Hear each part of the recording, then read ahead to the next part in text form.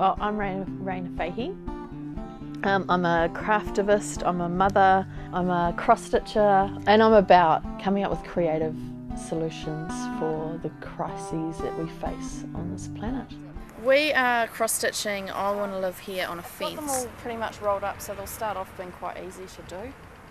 I want to live here, yeah, which is a strong theme for me, because I think it's just morally abhorrent that we can have homelessness and we can have all this vacant land lying around not doing anything, and the people that own it are just speculating off it.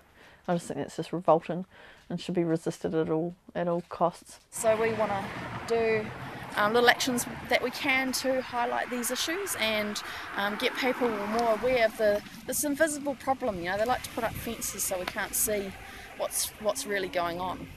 Adding wool to a fence, not only does that say whatever the fence, you know, whatever it is, the text that I'm writing on the fence, but it also really challenges the idea about what fences should be for.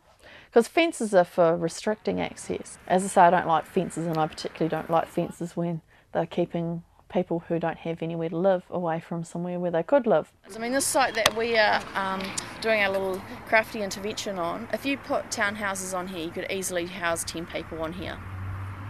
And this is just one small site. This part of Footscray is perfect. The advertised vacancy rate is about 1%. The actual vacancy rate, if you go around and you actually count up all of these pieces of land like this one and count up all the empty houses, which are pretty obvious, the actual vacancy rate is about 11%. We actually went to a rental inspection, I'd say 1 kilometre from here, about a year ago when we were looking for somewhere to live. We watched 40 people stand in a line in the hail waiting to look at this house.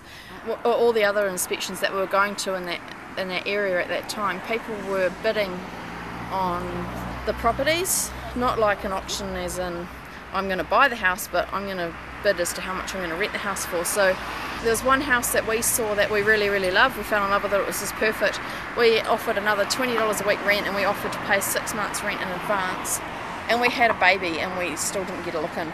It's just, the market is just in such an atrocious state of affairs. So yeah, we're doing some cross stitch, and we've got some banners. We're having fun.